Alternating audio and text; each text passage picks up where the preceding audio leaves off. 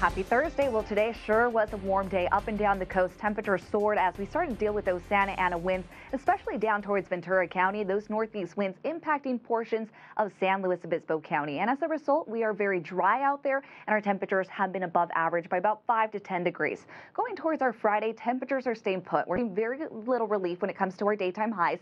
However, our offshore trends are going to be weakening just a tad. So this means wind gusts are mounting anywhere between 30 to 35 miles per hour, not nearly as strong as to what we dealt with for today. And then going towards your late Friday into your Saturday, we may be experiencing some coastal clouds. So at least for those local beaches, we may be experiencing some cooling. However, if you are inland, we are staying warm. We are dealing with that weak offshore flow going towards the weekend. And for that reason, elevated to critical fire weather is still going to be a potential. Now, as far as winds going into tonight, we're seeing this moderate sundowner wind event impact down towards southern Santa Barbara County. Those isolated wind gusts and winds, I have to say, are sub-advisory despite seeing all of this activity.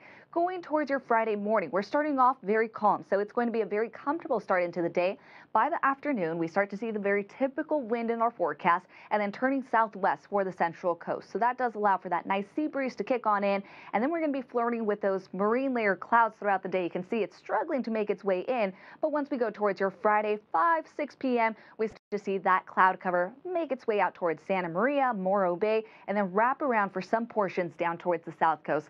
So thanks to that activity, that is going to be leading to some temperatures to cool down as we start off our Saturday. Tomorrow, still warm. Santa Barbara, expect 88 degrees. Get those shades if you didn't have them today. You want to be comfortable out there. We're looking at 93 for Buellton, 76 out towards Vandenberg.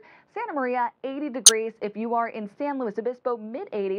Paso, Atascadero, similar to what we experienced today, 92 degrees. If you're in Ojai, 91. That's a look at your forecast. Make sure to tune in tonight for the latest weather details.